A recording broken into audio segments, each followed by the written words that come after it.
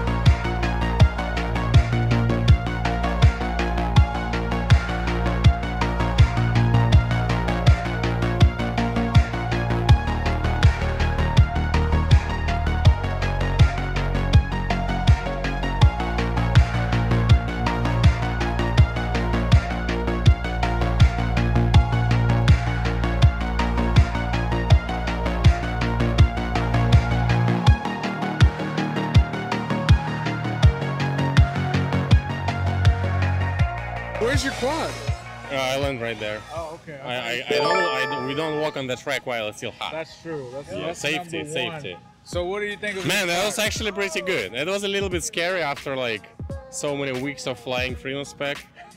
But that was full 3 laps plus something, 1 minute 46 seconds until I see land now. I didn't feel any battery sag. Yeah, that was pretty good, but the good measure of the battery is like how it performs after flight number 20, or 30, you know what I mean? Okay. Fresh pack always feels good. That's true. All right. So Ivan's gonna fly it 30 more times tonight. Yeah. And then we'll see it there. Ovonic also makes a very nice 2200 milliamp hour 3S pack that's perfect for freedom spec or a goggle battery. For size comparison, the brand new 533by.com China Hobby Line 2200 milliamp, and of course the very popular Tattoo. You can see this is a bit smaller and lighter than the rest of these. It does not have as good of longevity on the flight line, but you kind of end up making up for a little bit in the weight savings. For competition, I may not use this, but on a good sale day, I would pick some of these up. I've actually been using this one as my preferred goggle battery out of all of these because it's just a little bit smaller. First, OG Slim. He got the first one, hit the dirt, went down, and I hope we can race. Well, I got my second freelance spec one. Oh, that's right, you got 2. That's what I'm talking about. But I think it's all right. So next review by Johnny 5 is XC60. Oh, here's how you get the extra juice. This is a racer's secret. Oh, you think it's the XC60? What's this screwdriver name? I don't know. A cross? Tiny screwdriver. No, like a cross, like the... Oh, Phillips? Phillips, yeah.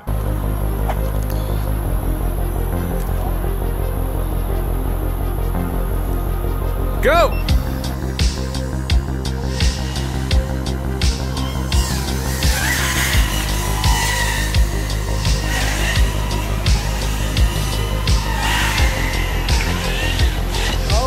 Oh, Sam is fucking up again.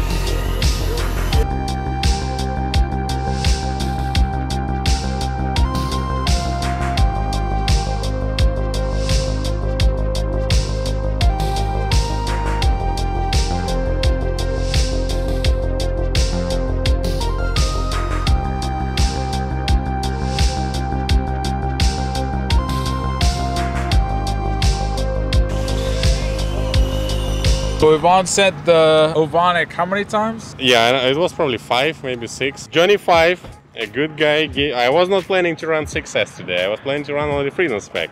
Johnny 5 gave me a free battery to try it, and it's a 6S battery. And I go, all right, it's a free 6S battery. So I destroyed this 3.6 battery, and also I destroyed 2 motors on my 2 quads. Like, so apparently this battery wasn't free for me.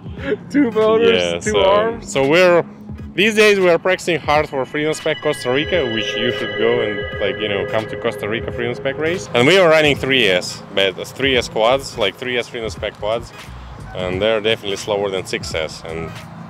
And this track today is a very fast open track for 3S batteries. So you weren't used to the speed for all that 3S Freedom Spec practice we've been doing, and you just sent it a little too fast? A little bit too So the fast, battery, did it feel good before you actually crashed it? Yeah, the battery felt pretty good before I crashed it.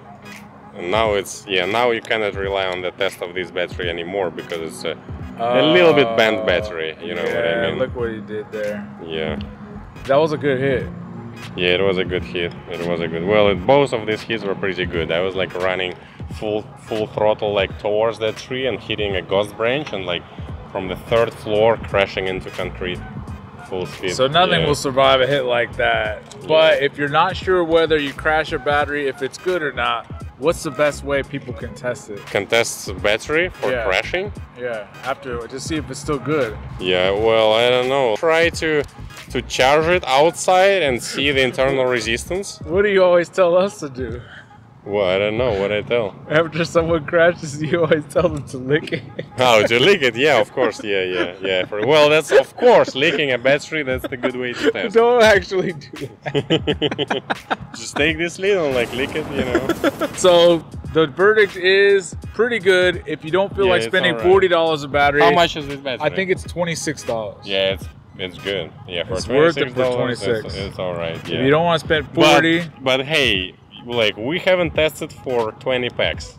That's true. So maybe after pack number 10, this battery start giving up. But well, after pack number 5, it was still good. So results inconclusive. Yeah.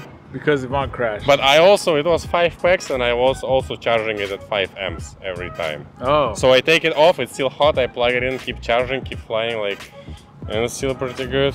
I don't know. Not bad. Yeah, not okay, bad. so if you need an option cheaper than tattoo. And if Johnny 5 ever gives you a free battery, don't believe him, it's not free. Because then the pressure is there for you to crash. Yeah, alright. Johnny gave me free, alright, I'll run 6S tonight.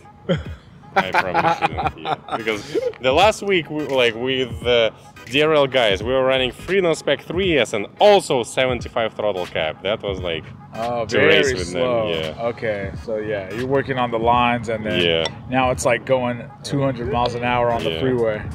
It lasted for a little bit.